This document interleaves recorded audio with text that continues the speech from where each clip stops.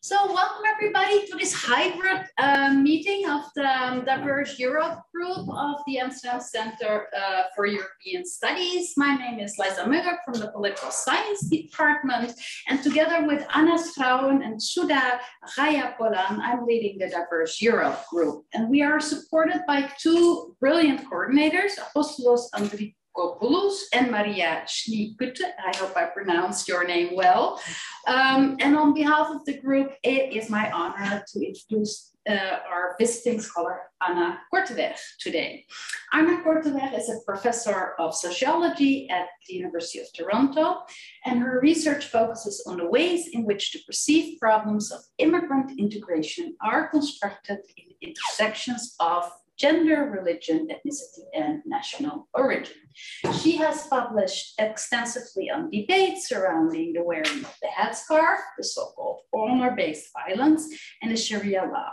One of my favorite works of her is the book that she co-authored with Gutje Jurdekool, who you can see here, she's there on Zoom, on the headscarf debates, published with Stanford University Press. Anna Korteweg is a regular guest at the UVA, and in addition to her innovative scholarship on very topical problems, she is also my ideal academic citizen. She graciously gives to the community, to the scholarly community, and this is, as we all know, oftentimes unpaid labor, which we do in the evening, during the night, the weekend, and our holidays. Anna serves on various research networks, such as the Council of European Studies. She's also the editor of the agenda-setting journal Social Politics, just to name a few of the examples that we see that are visible. And then there's obviously the invisible work, like coaching and mentoring early career scholars. And it is for all these reasons that I admire Anna Korteweg, and that I'm very thrilled that she's here today to give a talk on her recent work.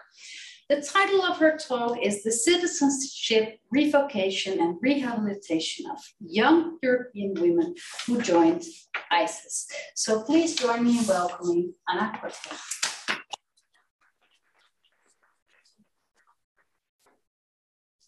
So thank you, Lisa, for that kind and I think very insightful introduction. And we don't often talk about the work that we do that is invisible. And it is actually part of the work that I love. And I've very much decided that these days I actually do it during my paid hours. Like I've just let other things that I don't find as important go. And so far I'm not getting yelled at by my administration. So I think I'm doing all right.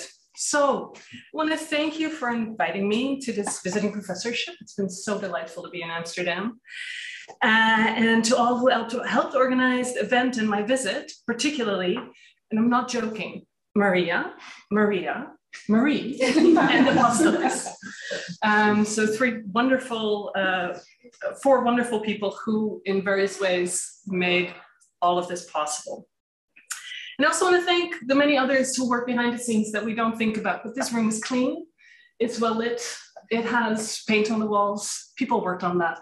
So just to pay attention to that as well. So today, and now I need my slides up.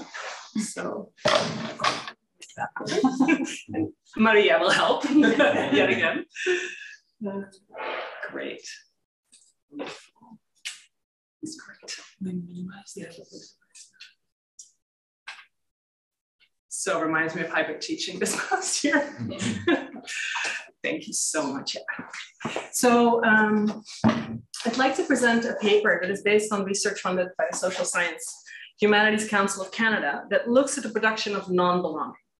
I work collaboratively with Professor Gutje Jurdekool, who is, you can no longer see, I think, but who is actually online with us right now for this coming hour. She is at Humboldt University in Berlin, and we have a collaboration that is now in its 18th. And also with our stellar cast of research assistants, particularly Julian Sunderland and Marmalus is actually right here today. I'm so excited. Manus was affiliated with the University of Toronto, and Gillian still is. All three of these women are co-authors on this paper.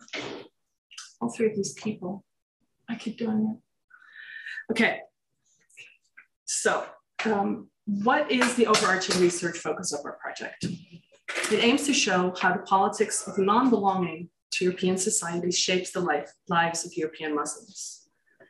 We argue that non-belonging is not simply the absence of belonging or an extreme form of exclusion and marginalization. Rather, we believe that non-belonging has its own logics and produces its own spaces. These logics and spaces are shaped by government regulation of borders and various forms of knowledge production that create symbolic boundaries. And exactly how these logics are formed and spaces are shaped is the focus of the overarching research project we are engaged in.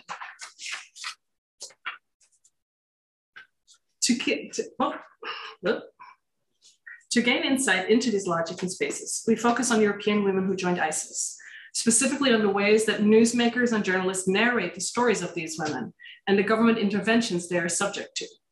For the larger project, we also look at political debates, the work of human rights and other NGOs, and interventions by self-organizations of European Muslims. We focus on Germany, the Netherlands, and Britain, but for today's presentation, I look specifically at cases that involve the latter two countries. To provide some context, the absolute number of women who joined ISIS is small. Between 2012 and 2018, approximately 145 British women and 80 Dutch women went to Syria. A number of these women died, a number returned, and a number still remain in two internment camps on the northeastern border of Syria. These camps epitomize spaces of non-belonging, and who stays and who leaves can reveal the logics of non-belonging. By late 2021, the British government had repatriated 7 children, leaving approximately 15 British women and 60 children in the camps. The Dutch Prime Minister is on record stating that he prefers that former ISIS recruits stay in Syria and die over there rather than bring them home. Though in 2021 and 22, 5 women and their children were allowed to return in order to stand trial in the Netherlands. In early 2022, approximately 30 Dutch women and 70 children remained in the camps. Despite these small numbers, the media discussions of the plight of these women and at times their children, including discussions of the state regulation that they are subject to, reverberate through European societies. Today, I'm presenting the first paper on this, based on this larger research project, which is entitled Social Reproduction Gone Wrong, the Citizenship, Revocation, and Rehabilitation of Young European Women Who Joined ISIS. In terms of the outline of what I'm going to be doing in the next, let's say, 42 minutes. I want to start my discussion of this paper by telling you 2 short stories involving 2 women who made similar decisions but faced very different consequences. After telling these stories, I will give a brief overview of our methodology and turn to the framework we use to analyze how the state's treatment of these women is justified or critiqued in the media. This framework brings literatures on social reproduction into conversation with literatures on citizenship, revocation, and rehabilitation. After I've laid out the framework, I will present a summary of our findings and give a brief summary conclusion. So 2 stories of 2 separate women based, and this is very important to us, on what you can learn from the press. In 2015, British national Shamima Begum was 15 years old when she, together with 2 friends, took a plane from her hometown of London, England to Istanbul in Turkey to travel onward to territory held by the Islamic State in Syria or ISIS. She had been radicalized online and in conversations with friends, and the British police had noticed her radicalization, but had failed to act on signs of her decision to leave. Begum's departure from Britain at age 15 made headlines, but reporters and her family quickly lost track of her, and she disappeared from reporting for many years. In early 2019, Anthony Lloyd, a Times journalist, found her 9 months pregnant in a camp on the Syrian border. Lloyd interviewed Begum, and the recording went viral on YouTube. During the interview, Begum asserted that she wanted to come home with her soon-to-be-born child, but also that things were not that bad under ISIS rule, that severed heads did not faze her, and that the 2017 bombing of the Ariana Grande concert in Manchester was understandable retaliation for Western actions against ISIS. Her statements were widely discussed in the media, often in a tone of outrage. We learned from the media's follow-up reporting that shortly after the interview, Begum gave birth and asked for help to return to Britain with her infant. However, Sajid Javid, then British Home Secretary, responded to Begum's request for assistance by revoking her British citizenship instead, leaving her in the camp. some media argued that Javid was using this case to bolster his bid for Conservative Party leadership. Begum's son Jara died 3 weeks after his birth from respiratory illness. This was, by the way, the third of her children to die. She had 2 children before Jara. 2 years later, in February 2021, the British Supreme Court rejected Begum's request to return to Britain in order to appeal her citizenship revocation. She remains in a detention camp at the Syrian border, with her appeal to reinstate her citizenship continuing to wend its way through various courts. She has disavowed ISIS and all it stood for. Her lawyers now claim that she was trafficked, and Begum has expressed deep remorse for her decisions at age 15, yet she remains in the camp, effectively stateless. And these are pictures. So the first picture, there are other pictures of her, but this is the first picture from the interview when she was 19. That is a picture of about a year or so later. And then the last picture is from last summer. And you see a visual transformation that is part of the story that she is telling about herself and that the media is picking up on. Now a different story of a Dutch woman, again gleaned from media reporting. Also in 2015, Laura Hansen, a 19-year-old Dutch national, left the Netherlands for Syria with her then husband and 2 children. In contrast to Begum, the media portrayed Hansen's move to Syria not as an expression of terrorist radicalization, but rather as a response to a range of traumas that affected Hansen growing up.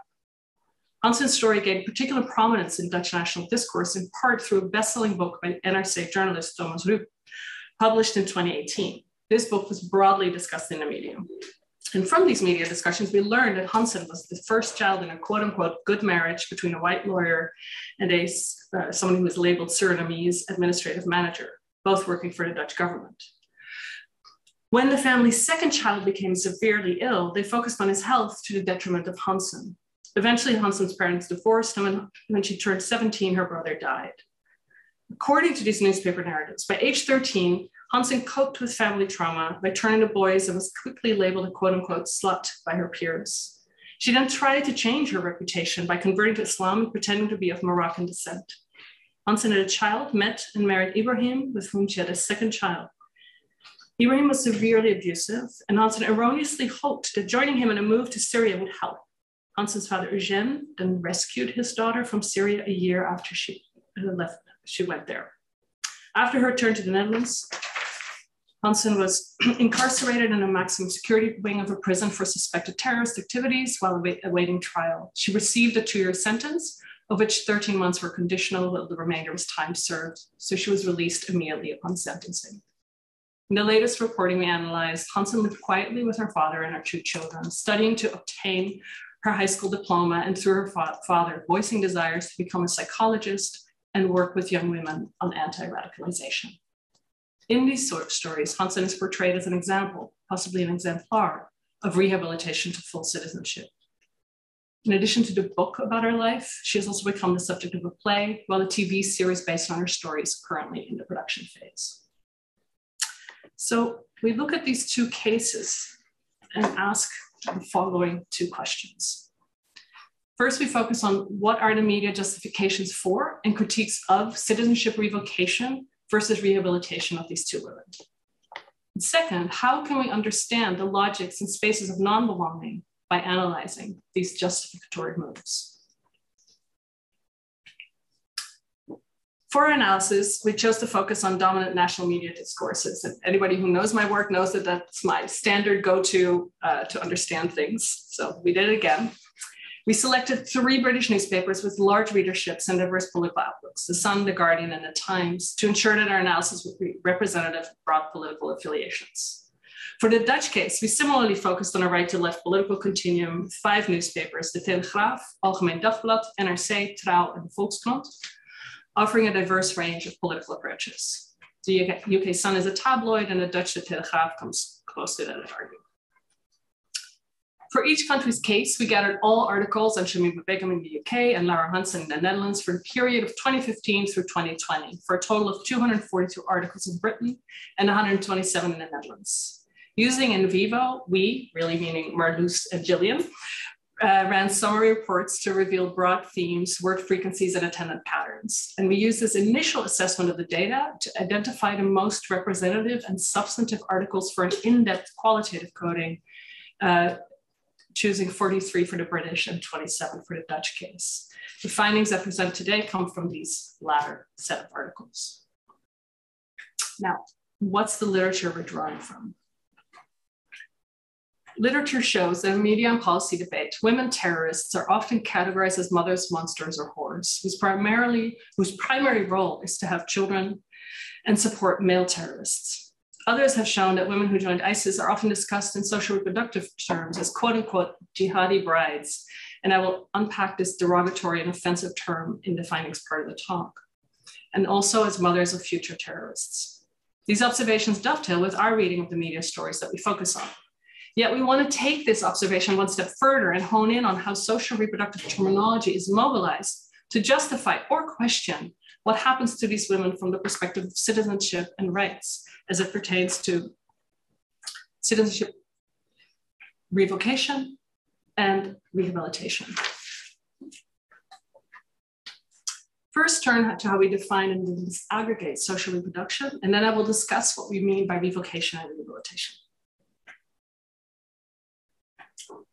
We draw on Evelyn Akano-Glenn's classic definition of social reproduction as, and I quote, the creation and recreation of people as cultural and social, as well as physical human beings who engage in an array of activities and relationships involved in maintaining people both on a daily basis and intergenerational. And note that this classic definition raises the question of who conducts reproductive labor, whether it's done in familial context or for pay, or for both. We focus mostly on the familial in our analysis, arguing that the familial, like the work for pay, is highly regulated by state and other institutional forces. And from this vantage point, we then argue that social reproduction has three dimensions: symbolic, material, and affective. First, the symbolic dimension positions women as reproducers of the national community through birthing new citizens and transmitting cultural knowledge and customs intergenerationally. However, racialized and immigrant women are often positioned as a priori outside of symbolic membership. State control over racialized women is motivated by anxieties about social reproduction gone wrong, shaped by fears of racial and class pollutions that have long roots in colonial times. These fears are taking specific shapes in the contemporary post-colonial era with the increasing influence of the far right across Europe's political spectrum. And as we will show, such racialized fears shape the two narratives that we analyze. Second, the material aspects reflect the importance of paid and unpaid reproductive labor in capitalist economies and define the embodied lived experience of all of us. We're all being socially reproduced all the time. I'm taking a sip of coffee now so I can keep my energy going. Made by a nice person at Crayon. So furthermore, paid labor involved in social reproduction has been extracted from the global south and economies in Europe's periphery through migrations that altered Europe's racial ethnic makeup and that migratized societies, as my colleague Janine Dahan would say. And again, we will shortly see reverberations of this in our data.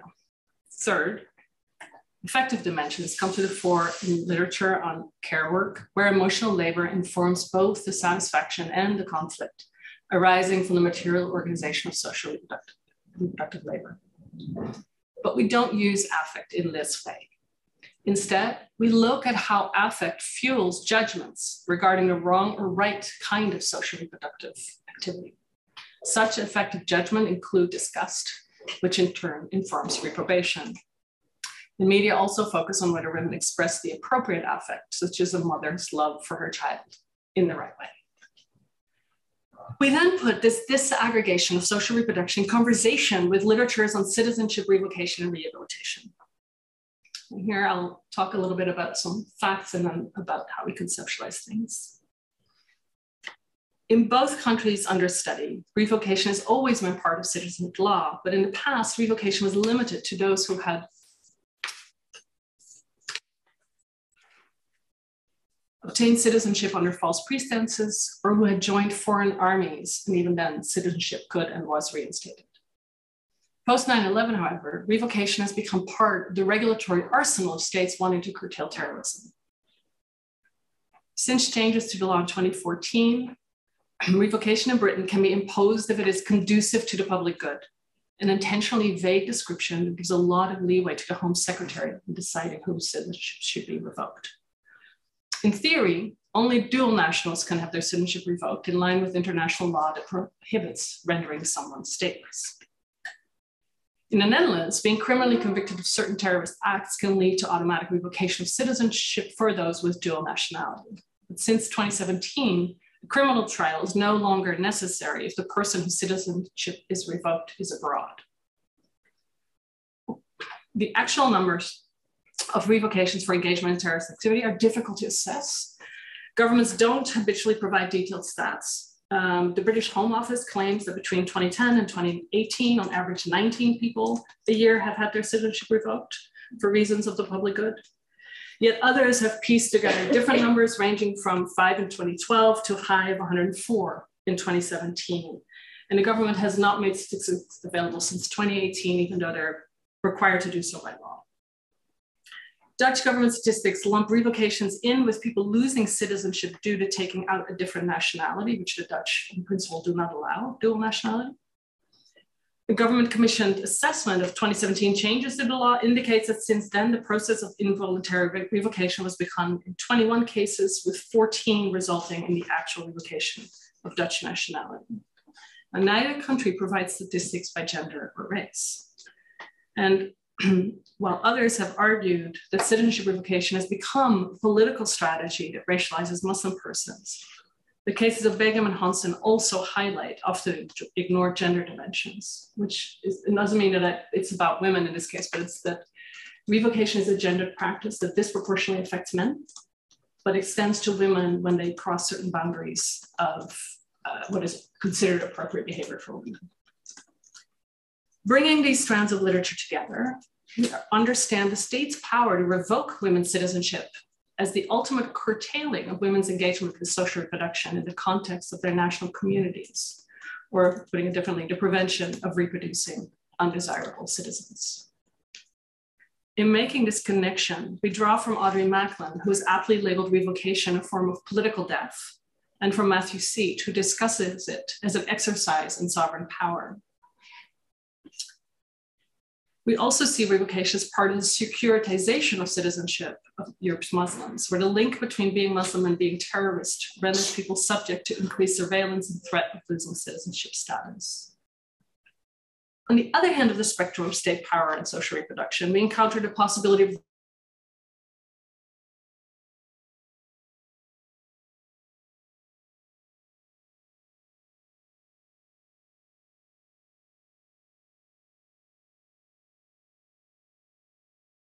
women who joined ISIS, this restoration of the self suggests they need to express a capacity for engaging in forms of social reproduction that are symbolically, materially, and effectively in line with dominant ideals and practices. Now, we have a bit of a problem. I'm telling you that I have a story about revocation and rehabilitation, but is there actually a story here? Our analysis focuses on how the media draw on accounts of Begum and Hansen's practices as wives, mothers, and daughters to justify and at times question why Begum had her citizenship revoked and Hansen did not. Yet, based on the information I've presented so far, you could say there's no story here. On the face of it, one could argue that the answer is simply that under international law, revoking citizenship cannot leave someone stateless. Begum's presumed access to Bangladeshi citizenship through her mother and Hansen's sole Dutch citizenship explain the difference between the treatment of two women received. However, the situation is more complex, so there is a paper. Begum's access to her second nationality is questionable. She never visited Bangladesh, has no ties to the country, does not speak the language, and the Bangladeshi government has clearly stated that they have no interest in granting Begum citizenship, and they do not see that they are obliged to, with The Guardian publishing this headline. Furthermore, since Begum failed to apply for Bangladeshi citizenship before turning 21, she is no longer eligible to do so, according to Bangladeshi nationality law.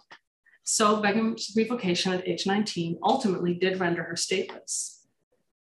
For cases like Hansen's, Dutch courts have ruled that the Dutch state is under no obligation to assist its citizens in returning from ISIS territory and has left Dutch women in the same camp where Begum resides, only recently is assisting a few women and their children in their return.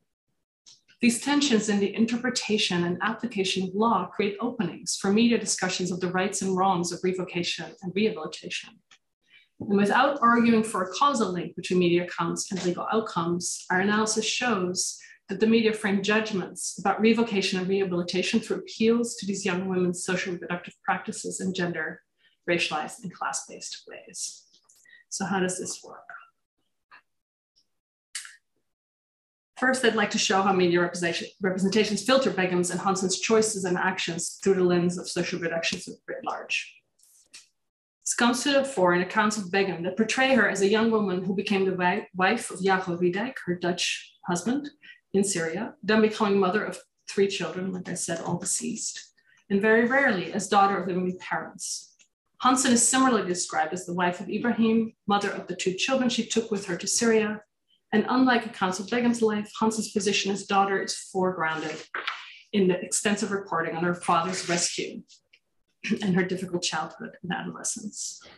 Media interprets Begum's decision to join ISIS as a desire for marriage with the wrong guy, in headlines like, Begum knew well she'd marry an ISIS fighter. It's what she and her pals went to ISIS-ruled territory to do. Another headline describes her as a quote-unquote bride, accompanied by the claim I was brainwashed, speaking to the tension in media reporting between seeing women like Begum as, and I quote from work by Shireen Razak, duped by their men or terrorists in their own right, end quote. In accounts of Hansen's decision to join her husband and to go into Syria, Hansen is described as trying to stop the abuse her husband subjected her to by moving to a place where things would be better for them. And, you know, maybe stretching this a bit too far, but it sounds like another version of the I was duped narrative. Persistent descriptions of both Begum and Hansen through the terms like ISIS bride and quote unquote jihadi bride line up with research that shows that dominant media portrayals of women associated with terrorism focus primarily on their familial roles. More generic social reproductive phrases applied to Begum and Hansen like mother and wife, pregnant with an unborn child, further provide a legible frame of reference to the public. Importantly, regardless of whether they argue for or against Begum's citizenship revocation or for or against Hansen's rehabilitation, commentators and journalists are more likely to discuss Begum and Hansen's wife, mother, or daughter than as a British or Dutch citizen. Now, turning to the 3 dimensions of social reproduction and how those are mobilized to justify or question the trajectory of these 2 women with regards to revocation and rehabilitation. First, Begum's stories, where generally the symbolic dimension of social reproduction highlight Begum's danger to the nation. Yet, I want to start with a line of argument in The Guardian that argues against Begum being a threat and against the revocation of her citizenship, representing her motherhood as mitigating the risk she poses to the UK. No. Journalist argues, we don't know if she fought, but given that she had 3 children in 4 years, it's reasonable to guess she didn't. She now says all she wants is a quiet life with her baby. Now, the logic that Begum is a wife and mother and therefore incapable of doing anything other than tasks associated with these roles reflects an ideology of intensive mothering associated with a particular white middle-class femininity. It incorporates Begum into an imagination of us. Guardian readers may well recognize themselves in this ideology. In such accounts, Begum is also more likely to be portrayed as a citizen. So again, narration of us. In contrast, The Sun depicts Begum as exploiting the mother and child symbol to justify her return to Britain, stating, jihadi bride Shamima Begum yesterday paraded her newborn baby for the TV cameras as she urged the UK public to show her sympathy and let her return. The symbolic danger also comes to the fore in these persistent references to jihadi bride. And the word jihadi does a lot of work. Its Arabic meaning is simply struggle, often associated with the struggle to achieve insight into religious texts and practice. In the current context, however, it has been co-opted across a wide political spectrum to mobilize people in various ways. For today's purposes, I want to focus on how its usage in European media, together with the word bride, evokes ideas of dangerous foreign influence.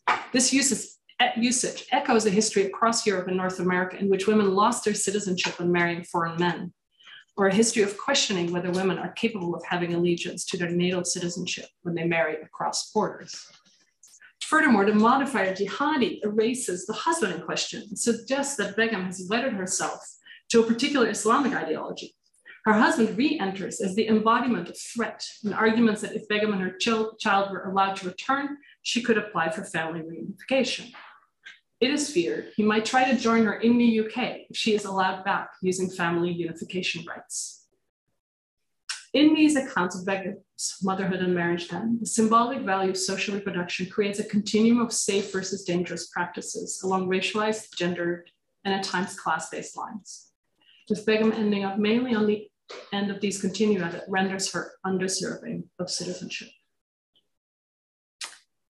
How does this compare to Hansen's treatment in the media? As in the case of Begum, some of the accounts of Hansen's experiences symbolically reinforce racialized, gendered, and class-based understandings of social reproduction that position her as threat to the nation. At the time of Hansen's trial, the Telegraaf focuses on Ministry of Justice accounts that Hansen may have been sent back by ISIS on a terror mission. The Telegraaf then echoes British reporting on Begum, stating, "Jihadi bride Laura H. is again in court today. Is she a terror wolf in sheep's clothing or a will-less victim?" Yet, while Hansen is referred to as jihadi bride or even jihadi girl by these papers, the symbolism of wife threatening the reproduction of the nation does not stick as it did for Begum. Rather than seeing Hansen as unworthy of citizenship, media stories center on Hansen's experiences as adolescent daughter, who becomes a wife and mother in her failed attempts to address childhood and adolescent trauma. Hansen is positioned as victim, not as a potential perpetrator. Media do not describe her as an adult making choices that undermine the nation state, as happened to Begum, who, I want to emphasize, was 4 years younger and, unlike Hansen, legally a child when she moved to Syria.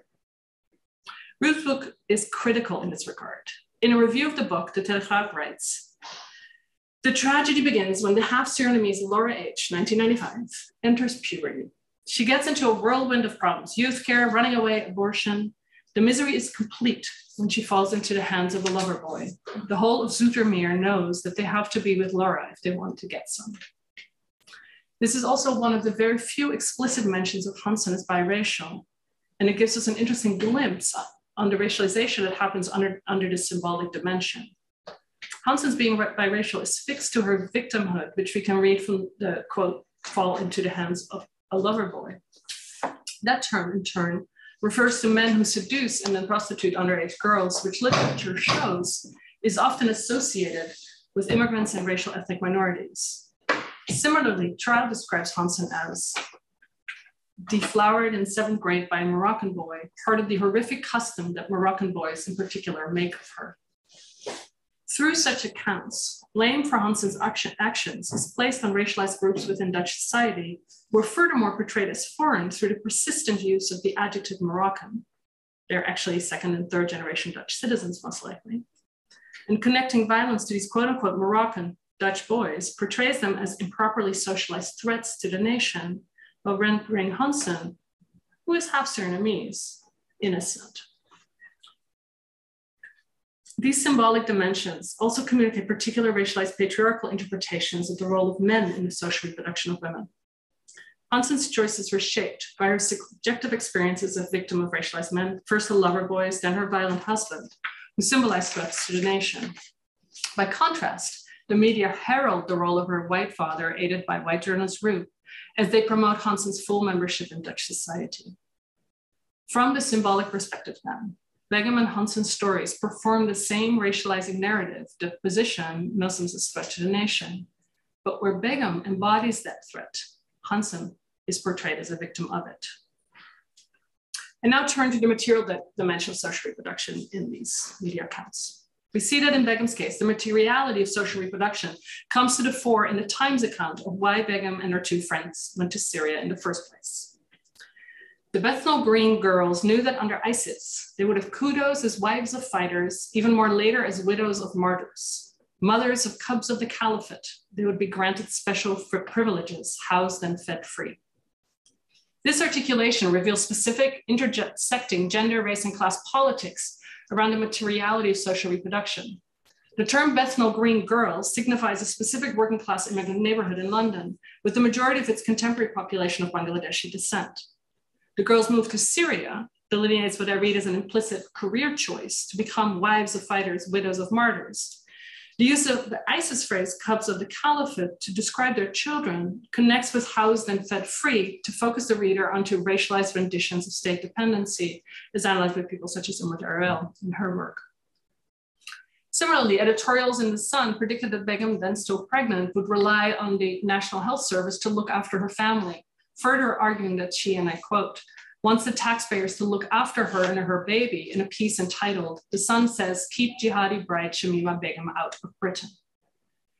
These accounts of the material aspects of social reproduction judge Begum as undeserving of state support in her attempts to return home.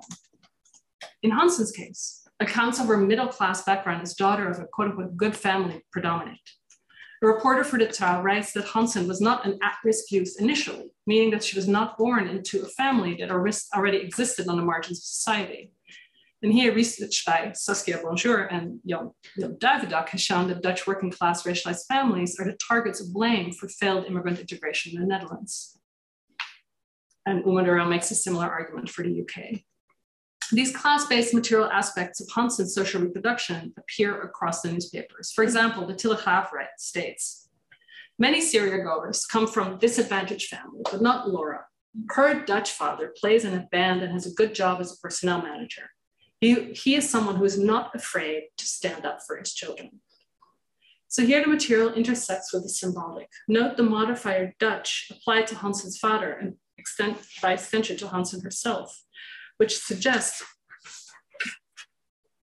that the disadvantaged who produce Syria-goers, presumably, do not legitimately belong to the Dutch nation state.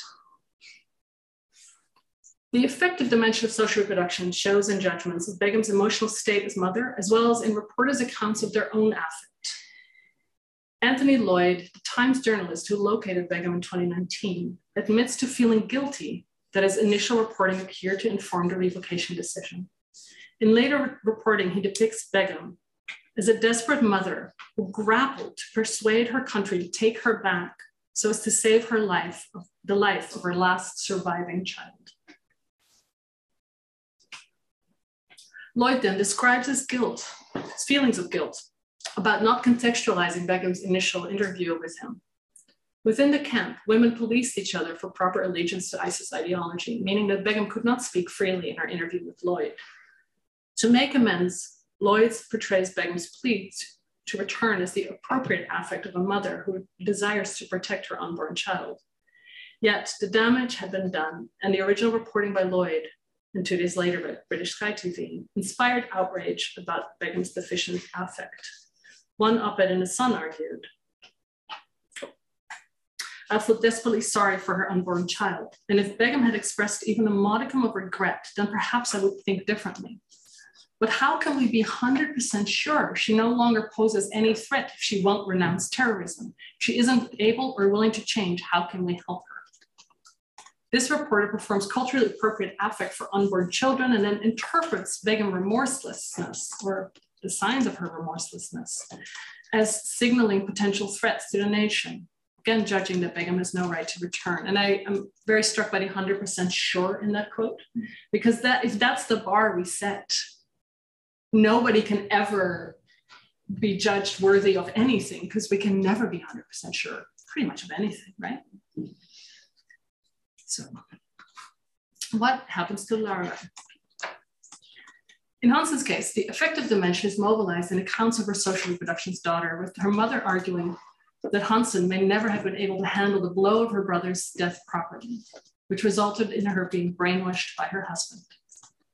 Readers are also invited to feel for Hansen's wife, a description of trauma she endured during time in Syria.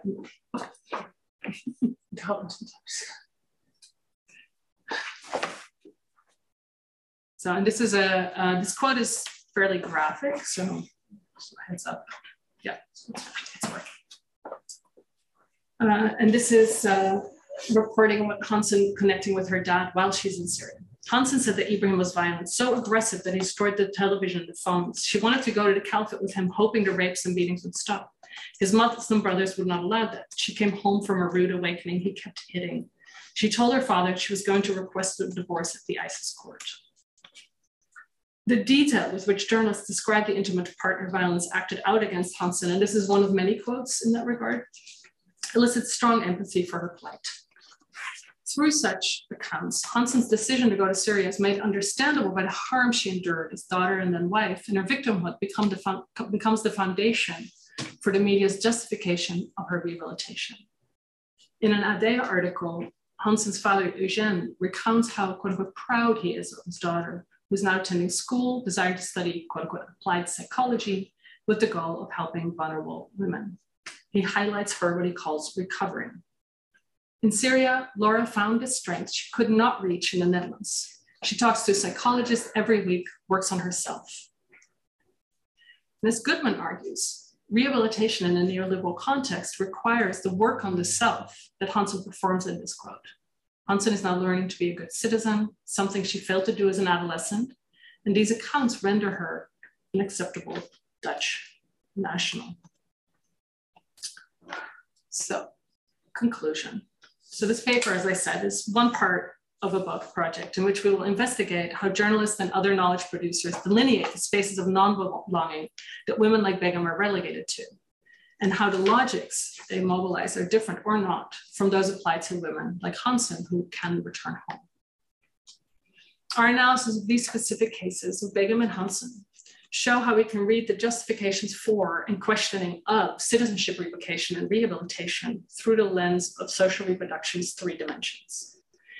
These dimensions in turn are refracted through gender, race, and class. And indeed, our analysis suggests that the ways in which class gives meaning to gender and race makes a critical difference in how news media discuss the 2 cases. Once Hansen can travel back home, she gets sucked into the machinery of prison and rehabilitation that matches her status as the whitened child of highly educated, successful parents. Seen as a good mother to her children and a contributing citizen who's depicted as wanting to help de-radicalize Dutch society, Hansen's social reproductive labor is encouraged. By contrast, Begum is the eternal immigrant, never fully arriving on British soil, always vulnerable to a revocation of status, while her children are portrayed as quote unquote cubs of the caliphate.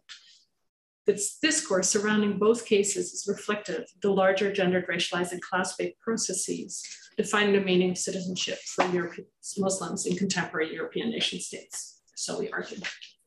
So these pictures, so this is an image of Begum being interviewed by the BBC in the fall of last year. And the other picture is actually not of Laura H., but of the actress who played her in the play based on her life. So thank you so much for your attention, and I'm happy to entertain questions. I hope you have.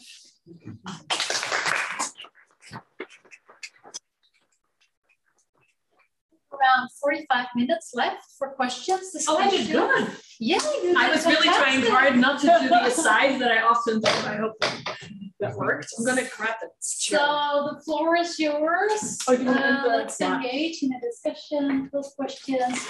Quickly introduce yourself. To Anna, to each other. Sorry.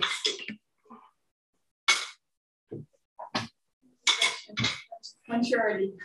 Yeah. Oh, no. Go. Fire away. I was wondering, and this is exemplified by you using the picture of the theater play, which I've also seen. Maybe you could speculate, because I'm sure it's outside the reach of this particular project. Yeah. Could you speculate a little bit about the role of this one male, white, etc., journalist who is so central in, I think, the narrative or the discourse about Laura H., and how that might also inform all the other media that you have, I assume. Yeah. Because at least for me as an outsider and newspaper reader, for me, he is like he is now the one telling her story. And how does that change what you just said, basically? It doesn't.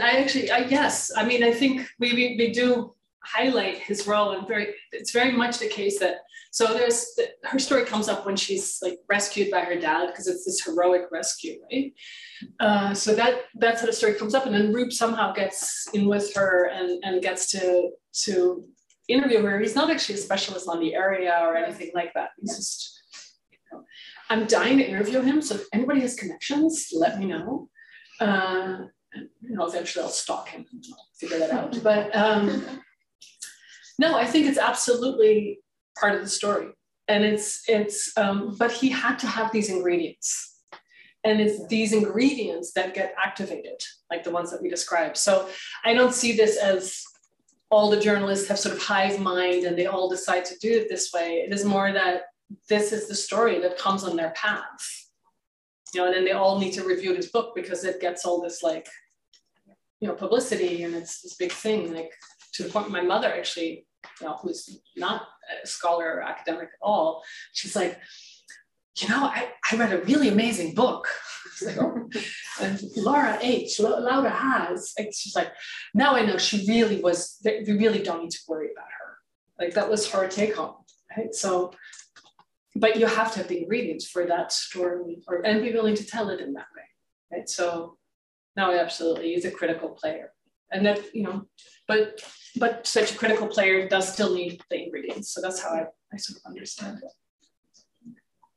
Okay, thank you, Sarah, PhD candidate. Yay! Political science department.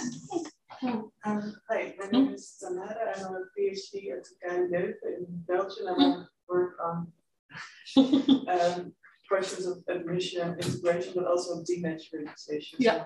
So very interested in this topic. I was wondering if you could elaborate a little bit maybe on how the children actually are portrayed. So I see these are two cases that in a way are quite clear and played out in media, what is the way that they're portrayed and how we are supposed to see them. But of course there have been some recent changes also legally, and that actually some of the mothers and children have been repatriated, for example, to the Netherlands. And I was wondering if you could elaborate on what happens there. So I could see that maybe the story of the mothers, let's say, still is in a way that they chose to leave society behind, and maybe therefore rightfully, in between brackets, are not to be portrayed as citizens. Not to say that I agree, there's a specific...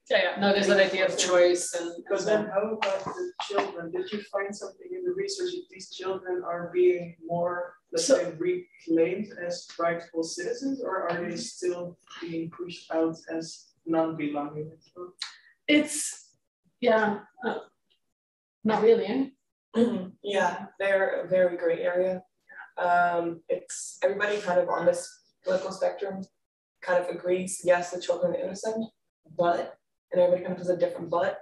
Like if you bring the children back, then there's going to be issues of family reunification. There's a really gray area around the age of the children. So usually if they're 3 or 4, it's fine. But then once they reach the age kind of between like 9 and 12, they're dangerous. They've been sort of, it's. Yeah. Is that gendered as well? Like our boys seem more dangerous. I don't see a lot of that. It's not explicit. Okay. But in this, I would venture actually not, because there is a sense of the women as well. There's there is also a narrative strand of the women claiming to have been housewives, right? But then that they might have been part of the morality police and so on. So women are, they kind of push a narrative like, yes, these children are innocent and they shouldn't be blamed for their parents' decisions, but they are still tied to their parents very strongly. Even though everybody says they're innocent, it doesn't look like that in kind of the actions that we've taken. The children are worth the risk that bringing them back will cause. So are they then portrayed as, for example, innocent Dutch and innocent UK citizens that in that sense should be rescued, and dangerous IS children? Like, is there also such a sort of nationality symbolic revocation happening? They are very much referred to, I read mostly Dutch parliamentary discussions. They are mostly referred to as Dutch children. And they are said like, yes, they're Dutch children, they have the right to come back, but Did you have a 2-finger or a follow-up? Okay, then you did. Okay, your follow-up. So bonjour, I work in the political science department. So following up on the last question, but it's completely speculative, but do you think it matters that Begum's children die? So that she is, in that sense, I don't know if this is the right way to put it, but no longer a mother? Oh. Well, I actually just had interviewed somebody yesterday who basically said that, yes. But I think, to be honest, and do they see it as her fault? That the child died? Yeah. No, that is not the sense I get, but I get, not explicitly, not like you know, particularly the third child, because it's very clear. There were 3 weeks where that child could have been repatriated. It could have absolutely, there was really nothing to preventing that, except for a lack of blood. So that's a very deliberate decision to leave that newborn in a camp that people knew had no resources. He died of pneumonia and she sat by the kid all night. Anyways, don't get me started.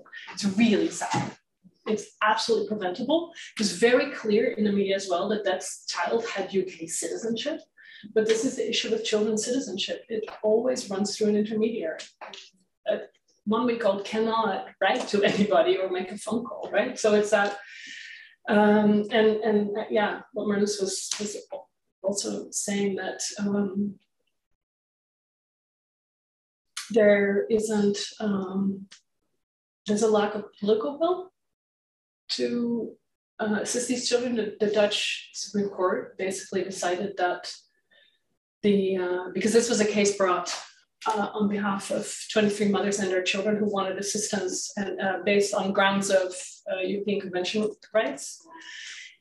And the court basically decided that while their convention rights were breached, while they were, the situation they found themselves in was dire and amounted to, violations of the convention, that at the same time, in part because they had placed themselves in that situation voluntarily, the Dutch state had no obligation to ensure access to their rights. So, and then there's a whole other piece to this that I'm just starting to puzzle about, because the space in which these children find themselves. So there's an NGO in Britain, the Research and Security Council or Institute, that put out a report about 2 years ago that calls these camps Europe's Guantanamo, right? And so the thing is that the camps are not governed by a state. They are governed by the Syrian Defense Forces. There is not a state authority that a Dutch state can interface with. But that also means that there isn't anybody that can, the normal sort of guarantors of rights are not present in the camp, right? So, and this is something that I'm in terms of spaces of non-belonging, this to me is an ultimate space of non-belonging here, where the way the camp is legally organized makes it a space of non-belonging. The logic of non-belonging is that these women are threats, that their children are potential threats. And ironically, the longer children are left there, the more likely they will be threats, because they are growing up completely deprived of very fundamental. There's no education, there is not necessarily enough healthcare, there's an extraordinary amount, percentage of death of preventable causes, there is violence in the camps there, and we are leaving people there, like right now, we're leaving children there without. And part of that, I think, has to do with ideas around custody very much, in the sense that, so what France has decided is that they will repatriate children if women are willing to give up custody, right? And the Dutch don't do that. They are more inclined to, when women come back, to partially remove custody and potentially return it when a woman has served her prison term, depending on some assessment of her status or potential to be recruited again or some such. But I think parents' rights actually factor in this in really complex ways, is my sense. I don't know if that makes sense to you, Tamara, because I think you're also always dealing with custody when you're talking about repatriation, whether it's just the children or the children and parents. You have to make a decision on how much value you give to parents' rights and children's rights to parents, right? Which complicates things. Yeah, it's really sad and also really and very fascinating, and that's the way that when you deal with academic material that is at the same time people's real lives, really complex. Yeah, I started talking and I didn't even get her questions. So, yeah, you have... I think you answered it largely, but do women, maybe my question is, do women without children, I don't want to call Begum someone without children, I don't know how to call someone whose children died, but like, do women without children, is it even an option for them to come back? Like, or are the children some kind of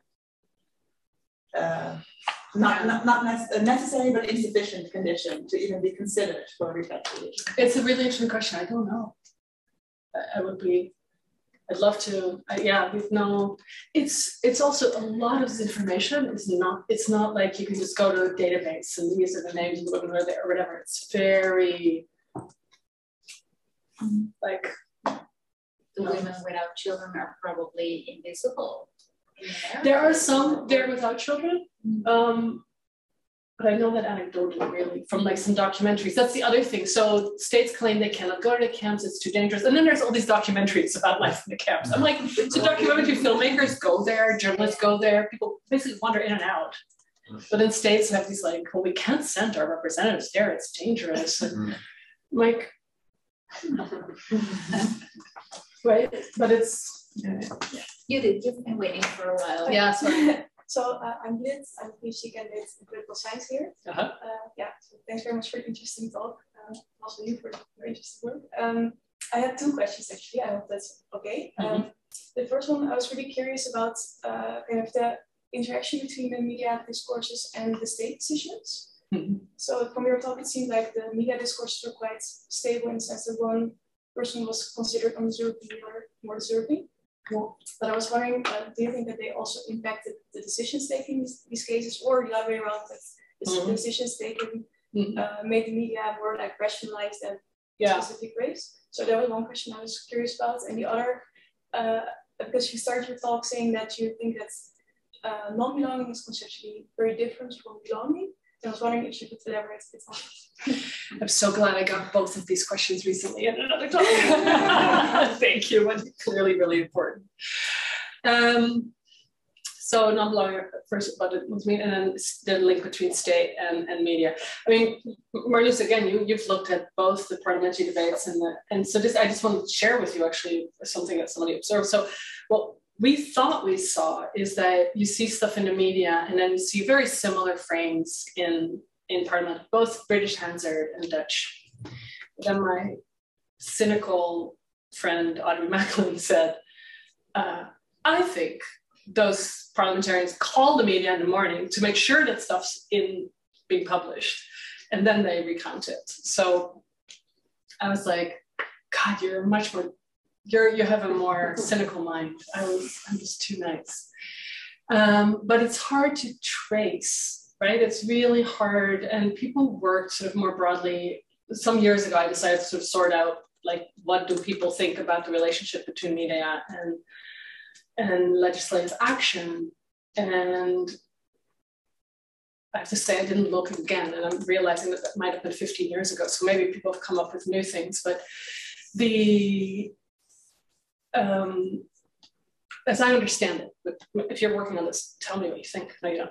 Is that basically there's sort of a mutuality. There's conversations absolutely between media and legislators. Legislators will strategically use the media for agenda setting. So they'll float ideas, they'll get things. You also see this very clearly. Geert Wilders was the master for many years at the pointed question for debate that would absolutely make the headlines, right? And that's a use of the media to set an agenda. And then at the same time, publics, including the media itself, can also set the agenda and then push. So but it's very much a back and forth relationship. There is not a unidirectional relationship. It's very case and issue dependent. I guess because that was so broad what I learned at the time, I'm realizing that's why I didn't look at it, because it just seemed all very logical and that sort of ticks all the boxes of all the options. So it's having said that, I just had a very interesting conversation with someone yesterday who basically said she feels that the media is very much an obstacle to repatriation because the way women are portrayed, and also children, Marluz was saying, are portrayed, activates securitization discourse activates a desire to be protected from, bad actors. Who said that? Did I just quote George Bush? And so, but when that doesn't get activated, then states are more inclined to actually follow already established legal principles, etc. So in this case, it may be the case that media has a negative influence on these decisions. And one way I think we may be able to, because as social scientists, you can make these wonderful hypotheses. How do you get your evidence? One of the interesting things is Germany, because we were kind of stumped. We know German women went to Syria. There's very little in the media. They are bringing more women home.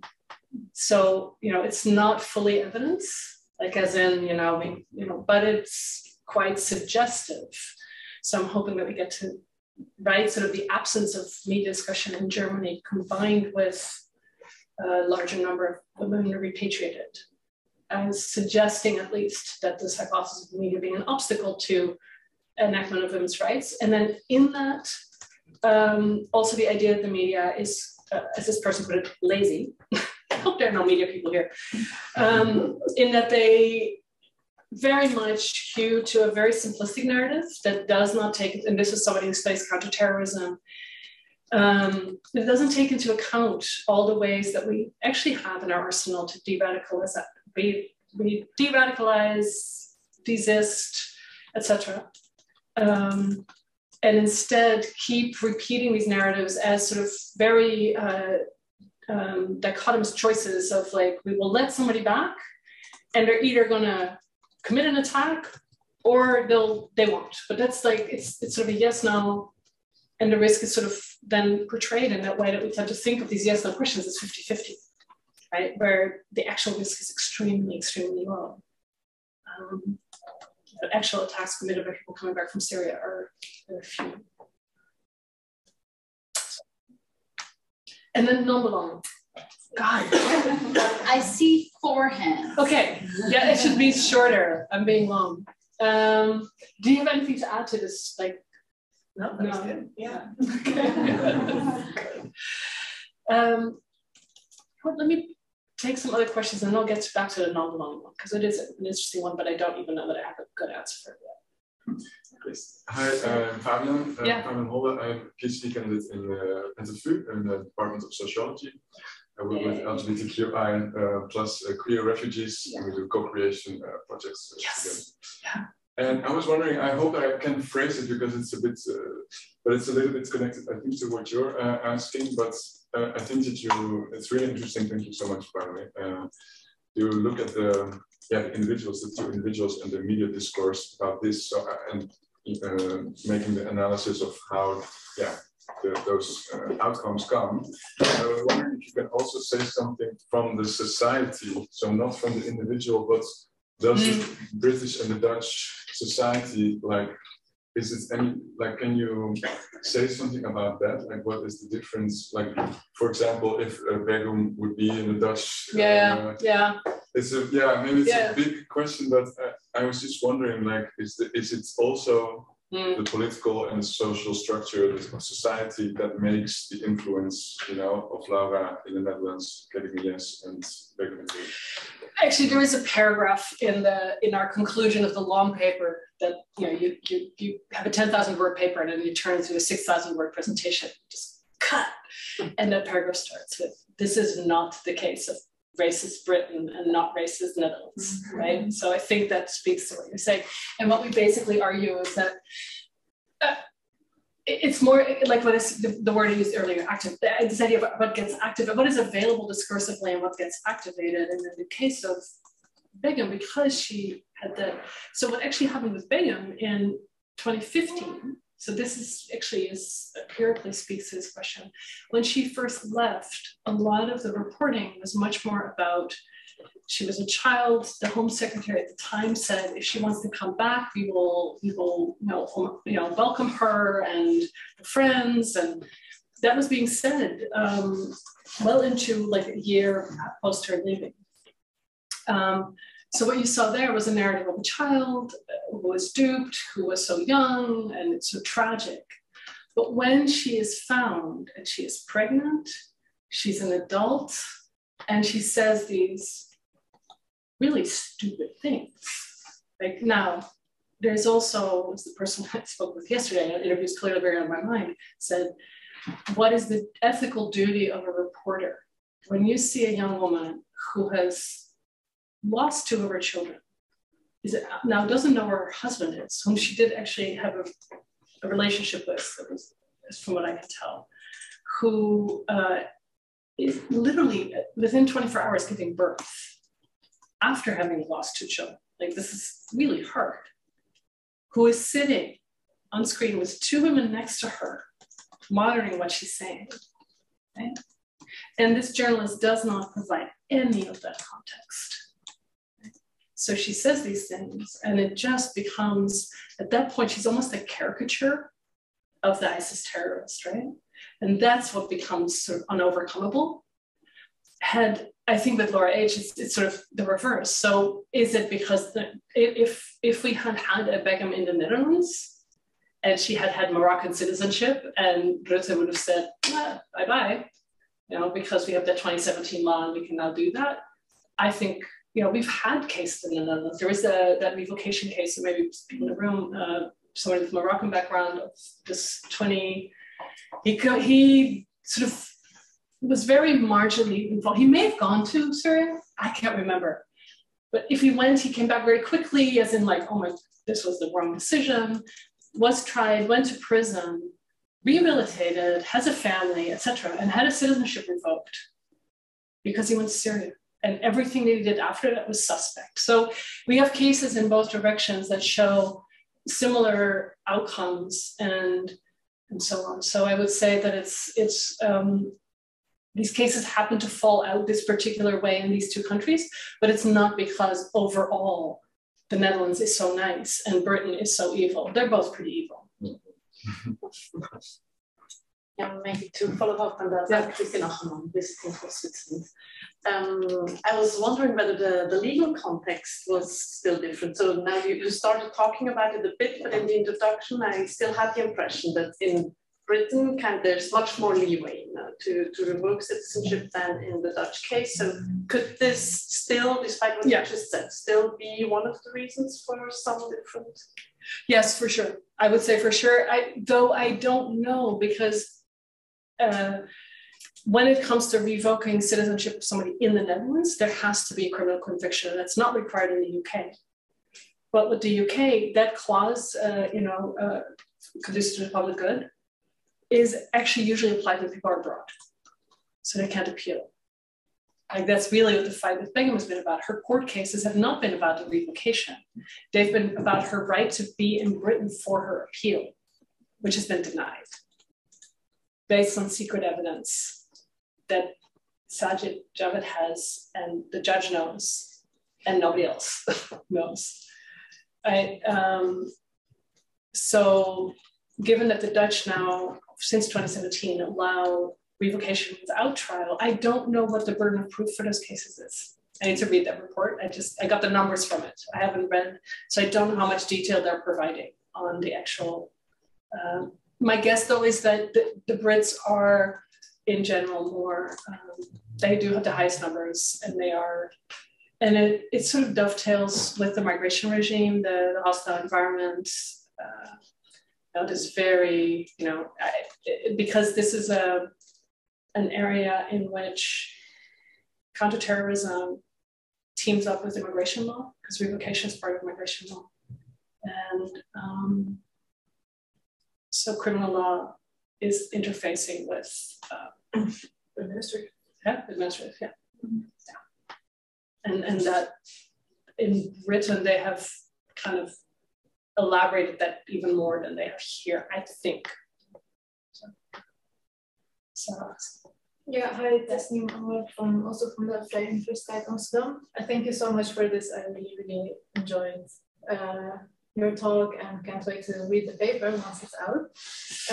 But I want to talk a little bit about the role of religion, because I feel that, so we talk about race and we talk about gender, but I feel that the obvious difference between these two cases is that one is from a Muslim family and the other one is a Dutch convert who, after she came back to the Netherlands, also immediately dropped her Islamic faith. So I feel that there's also a securitization of the Muslim faith that plays into who is considered a terrorist threat and who is not.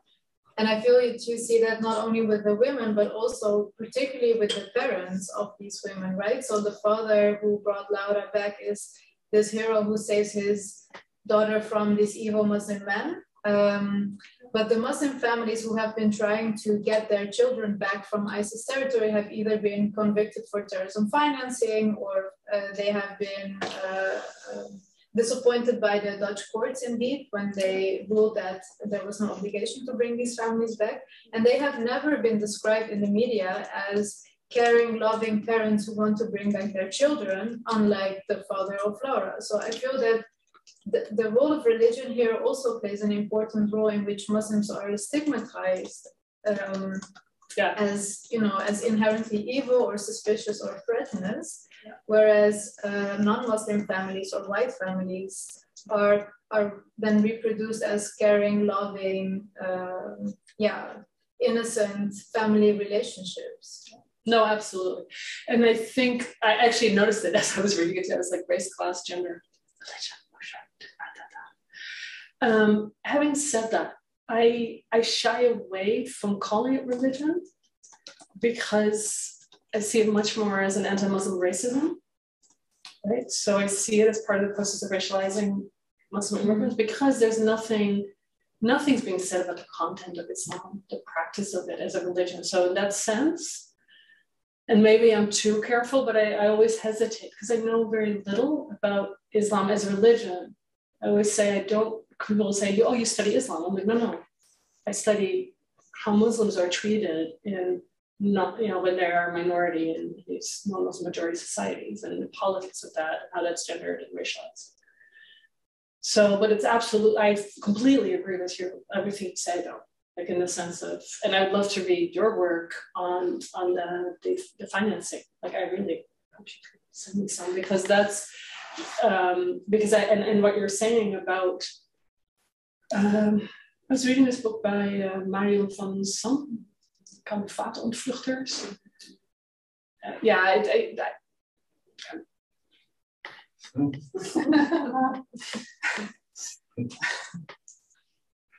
Okay, I'll stop there. But I think the way in which families are portrayed, because she does a lot of work on the families, and I think she actually struggles. Of course, you're going to find families that aren't good families, but you also find families that care. And the other part of it is that so many, also in the Netherlands, a fairly large proportion of people are converts, right? So that also sits really in a problem. Is that specific for the Netherlands, or also no? No, I think it's. I'm still new in this area, so sometimes I want to say things. I'm like, do I really know this?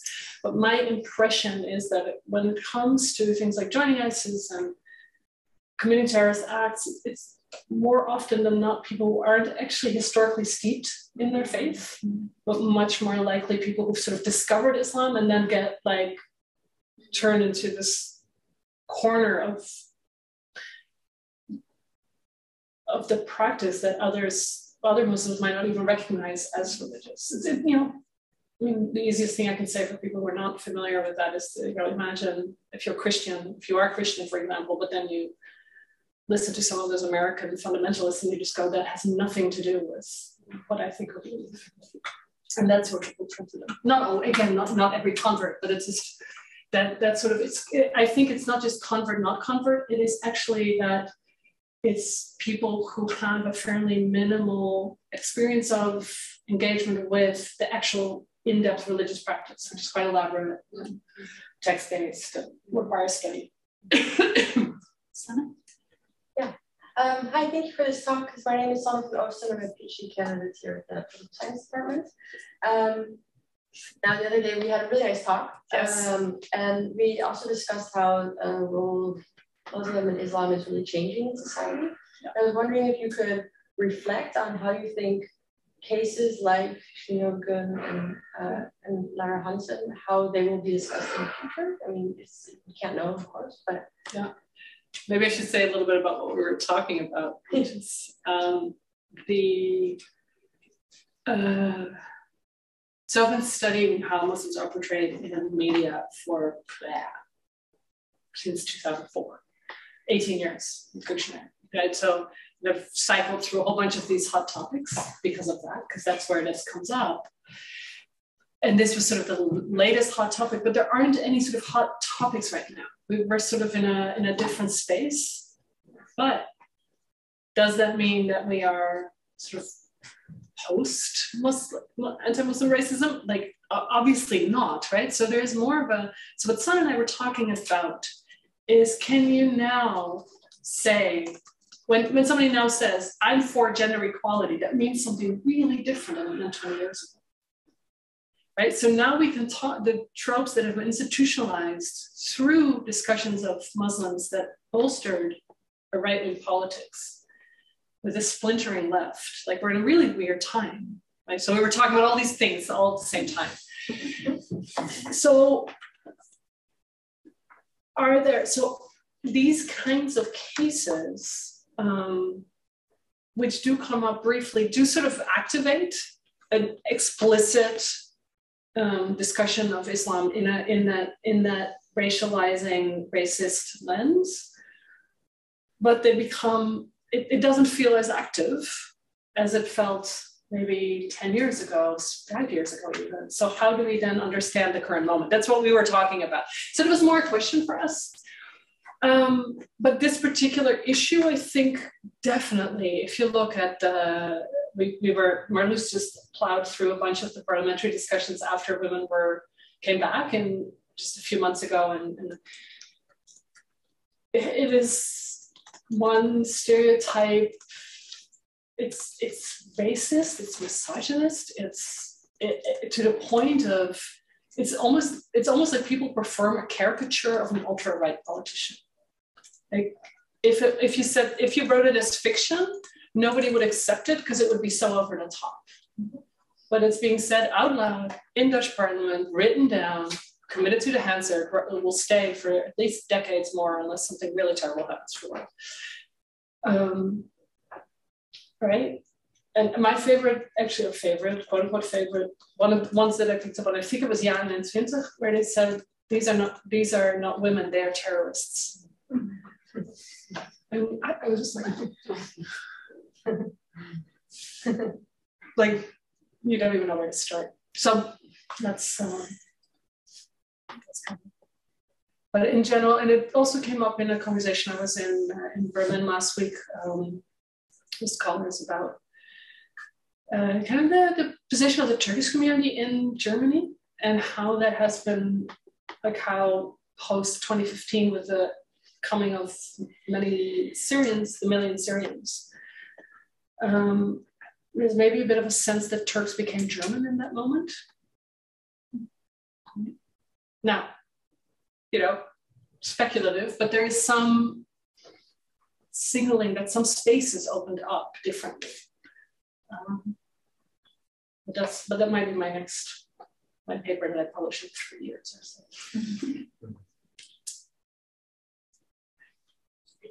My name is Nish Canada, the European Studies Department. I have a question, like, did you see any difference in how different media sources represented those cases? And also I was wondering also how many cases in total you're planning to analyze. So this is sort of our first, like, we're not going to go into cases again. That's not the idea. That the next paper Gretchen and I plan to write is on non-belonging, to answer that question, because we need to answer that. And then we're aiming to write a book that will actually do a really large, like one of those, take 100,000 media articles that reference Muslim women and see what changes have happened since 2000 to the present. We're using Python and scripts and things that I actually don't know how to do, but we have people And then we want to talk about the camps as spaces of exception and kind of the logic that structures, and that's probably going to be my next project. We're also talking to we want to talk to journalists and documentary filmmakers and people who write these kinds of books to sort of what they see they're doing in their work. And then we're talking to mostly women from Muslim self-organizations to see how they are engaged with these topics. So these cases are really more, this was our point of entry, and we dug into them to kind of figure out what was going on. And we feel like we learned a lot, but we're not going to do more cases. Now you were asking another question, so I tell you about differences between the media sources. Yes, in particular, I would say that The Guardian was very much more inclined to portray Begum still as who once went as a child. And then Sun and the Times were more on the side of what we were presenting. Having said that, they're very much dichotomous images. So they still reinforce each other. They don't actually present an alternative interpretation. She's either like that, is she a will-less victim or a wolf in sheep's clothing? The Guardian would say Begum is a will-less victim, but it doesn't break the binary. So we didn't go into sort of these oppositions per se for this paper. Might come up in that larger media debate. And then for the Netherlands, what did you think was there? Yeah, for NRC, you got a lot of just very long pieces on Laura because Thomas wrote writes for them. Not anymore, yeah. No, they still do. Their podcast, I think. Yeah, it was a podcast. Now it's with Tao. Full stock. So with more left wing, you kind of got a more dominant innocence message, but you still had some outliers, and also with the right wing, you had a more critical approach, but still the overarching message was more of innocence and victimhood. But then in the more right wing papers, you saw more critiques, more questioning, and phrases like will-less victim, wolf in sheep's clothing, stuff like that. But overall, the general vibe was more towards the dominant narrative. And also it shifts them. So the wolf in sheep's clothing is before the book is published when Laura is you also see a change over time. And then once the book is published, the narrative is very much the book's narrative because they do the reviews and it's such an amazing book and it's so evocative. And they sort of rewrite the book in the short reviews, basically. So you get this repetition of that story. Yeah. So that's, I think the Dutch media was actually more coherent overall with, like those more subtle differences. Mm-hmm. And like I said, help Sudanese came up, I think, only in the in that day. Yeah, so you saw more of those like more racist, sexist, stereotypical tropes being used. Mm-hmm. But not exclusively at all. Yeah.